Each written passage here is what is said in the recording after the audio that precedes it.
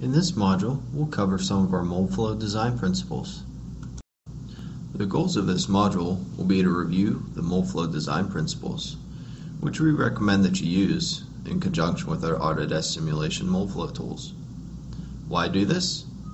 Following these Moldflow design principles can reduce problems with your part and mold design, which will make your life a lot easier when you come to mold your part.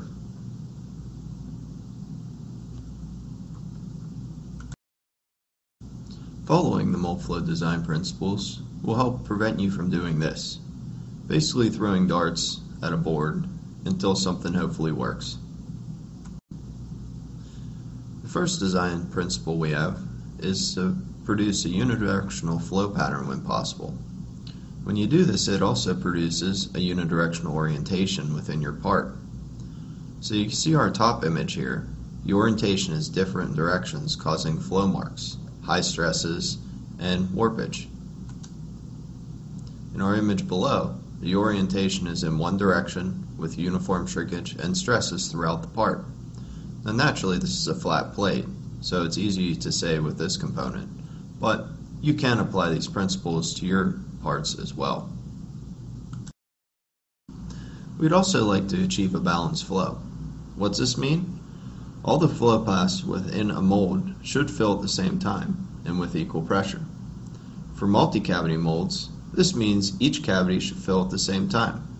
Within parts, the same holds true. The extremities of the part should fill at the same time as well. There are two types of balanced runner systems typically. One is the naturally balanced runner system, which sometimes people call a geometrically balanced runner system, and artificially balanced runners. In a naturally balanced runner system, the flow length from the sprue to each of the parts is the same for all the cavities, as shown in the image below. Generally, this type of runner system has a larger processing window than artificially balanced runners. We'll take a look at some examples of artificially balanced runners in the next slide. The artificially balanced runner system achieves its balance by changing the size of the runners. This is a very useful technique for balancing runners, as there's generally less runner volume required than the naturally balanced runner. However, due to the changes in the runner diameter, the processing window is smaller than the naturally balanced runner. Injection time is typically the main limiting factor.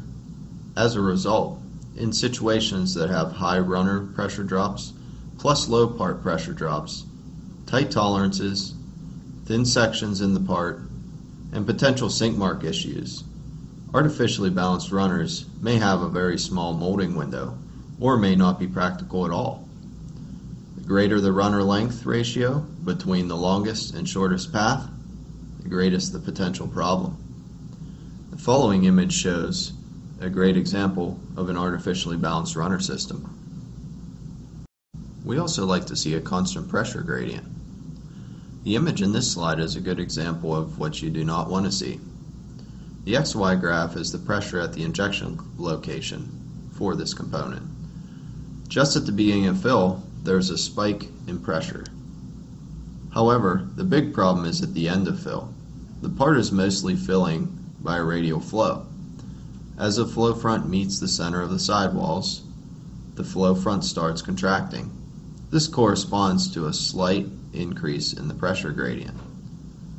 The big spike occurs when 3 corners fill and the remaining upper right corner is the only area that remains unfilled.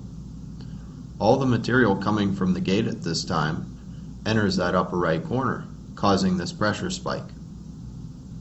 The volumetric flow rate entering the part is still constant. However, the pressure gradient is an indication of a balance problem. So this might suggest that if this is our part design, we may need to put in some type of profiled injection velocity to resolve this issue. Another thing you'll want to be aware of is your maximum shear stress seen within your part. The critical level really depends on the material as well as the application of your part. We list some limits within the material database for each material. However, these are generic limits. So for parts used in harsh environments, such as elevated temperatures, under a high load during use, or exposed to chemical attack, the limit specified in the database may be too high. Alternatively, if the part is not used in a harsh environment, the limit is typically conservative, and these stresses can be exceeded without many issues. It's just something to be aware of though. If you are seeing issues with shear stress, there are a few things you can take a look at. Your wall thickness, for example. Increase your wall thickness to reduce these stresses. Your flow rate. Lower the flow rate, locally or globally, to reduce stresses. To reduce them locally, you could do that or accomplish that through maybe using a profiled injection velocity. You can always take a look at your melt temperature as well. Increasing the melt temperature will typically lower the shear stresses as well. If you're still having issues, then you may need to reevaluate your material selection. We'd also like to strive for uniform cooling in your parts. When cooling a part, the mold surface temperature should be uniform on both sides of this part. When the temperatures are not uniform, the molecules on the hot side have a longer time to cool, so they shrink more than on the cooler side. This essentially creates a tensile force on that warm side and makes your part bow towards the hot side of the part, as shown in this image below. Here's another good example why uniform cooling is important. This image shows a box-like structure that resembles maybe a lot of parts that are commonly produced today. In this box structure, there's an inside corner which is in contact with what we call the core of the mold. This is normally difficult to cool and where heat tends to concentrate naturally. So, on the other hand, the cavity side of the tool is easy to cool. There's a larger volume of mold to absorb the heat from the plastic essentially. As a result, the inside corner runs much warmer, allowing more time for the molecules to cool down and shrink, therefore collapsing the corner in a bit.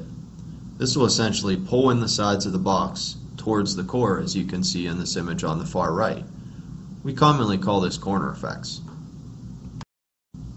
Another thing we'll discuss in a little more detail are weld and meld lines. The key differentiator between the two is that a weld line is formed when two flow fronts typically meet head-on. A meld line is formed when the flow fronts meet while flowing in the same direction. So you can see the difference between the two in the image below. Weld lines are generally weaker and more visible than meld lines, but they should both be avoided when possible. Every time a gate is added to your part, an additional weld or meld line is formed, and so eliminating extra gates when possible is advisable. When the number of weld and meld lines cannot be reduced, they should be placed in the least sensitive or least critical areas with regards to their strength and appearance. Depending on the application, a weld or a meld line could be a big problem in terms of either strength or appearance. The strength of a weld line or meld line is generally improved when they are formed at high temperatures and when the pressure to pack them out is high. So, again, if you cannot avoid them, then place them in more ideal locations, away from critical areas and areas of high appearance, as well as maybe hopefully get them to meet at higher temperatures and higher pressures to improve their strength. Another thing we'd like to be aware of are any areas in the part that could cause hesitation effects. Hesitation is an unintended slowing down of the flow front. So when this flow front slows down too much, it gets cold, and in severe cases can even freeze off. This is what has happened in the top image of the example on this slide. Hesitation will occur when there is a large variation in wall thickness within the part. In this case, the rib is much thinner than the nominal wall. Having a fast injection time can minimize hesitation. This increases shear heating as well as provides less time for the material to hesitate in this rib. Another way to reduce hesitation is to gate as far as possible from thinner areas, as was done in the bottom image below. We'd also like to avoid underflow. Underflow occurs when a flow front changes direction during filling. In the image below, you can see the underflow occurs because the flow front is not balanced due to the gate location.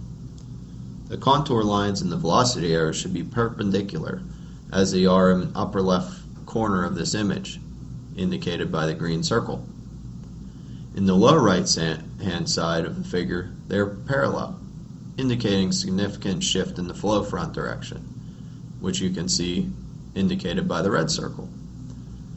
The main issue with underflow is its effects on the part's orientation, or the molecular or fiber orientation.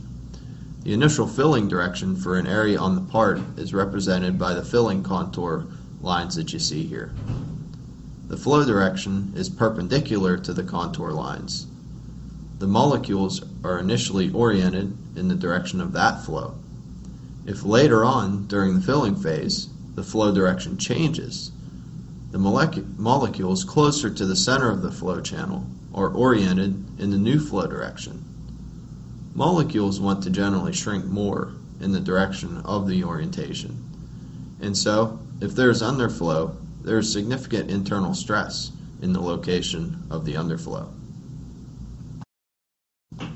Flow leaders and flow deflectors can also be a useful tool for you.